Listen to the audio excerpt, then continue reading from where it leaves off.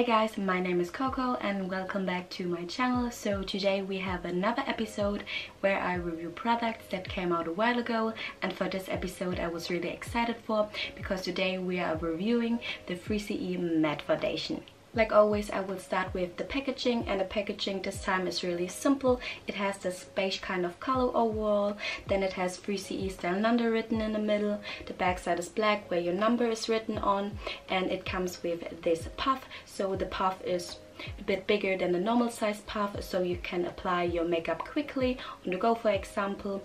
And this has 14 grams in it. This product is also special because it has a meshnet system which distributes your product evenly, and you can get an even apply.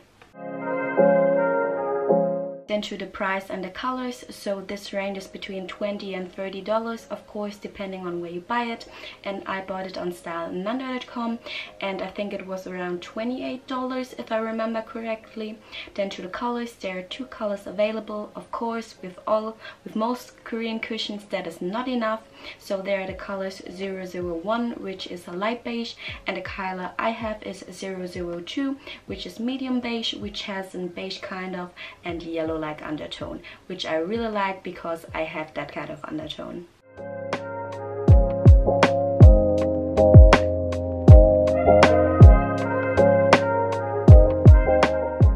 To coverage, in my opinion, this one has a great medium coverage that you can layer, and what I did notice while wearing it, that it also blurs out your pores. However, I have to say it doesn't cover all my imperfections, but you will see that better when I apply it, when you can watch this later on in this video. To the finish, this one gives you a natural and slightly dewy kind of finish. It gives you that radiant look, which is really beautiful in my opinion. This also has an essence in it which will moisturize your skin, and I really like that because I have a really dry skin. To longevity, this one stays all day long. I didn't have to do any touch-ups while wearing it, and what actually happened, so I fell asleep while wearing it and my eye makeup was smudged.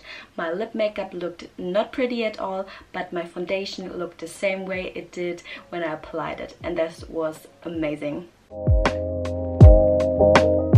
And this is my bare face. I just did my skincare and my eyebrows, and instead of using the puff it comes with, I will use the Real Techniques Beauty Blender because that is what I do most of the time. I only use the puff when I'm on the go.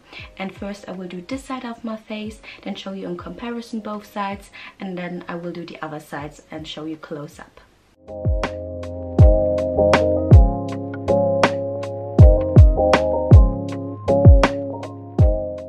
And I tap it in lightly because I think using it for a while, that was the best method and it looked the most beautiful.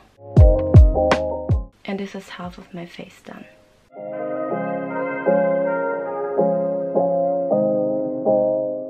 You can see a slight glow there, but it doesn't cover all my imperfections. And now I will do this side of my face.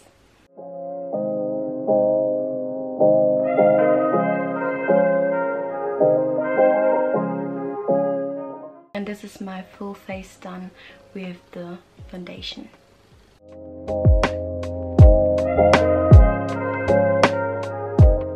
Then I went to their website to read out what this product claims and tell you my opinion on that. So this one has SPF 35, then you don't need any retouches. It says 0 retouches, and I think that is true.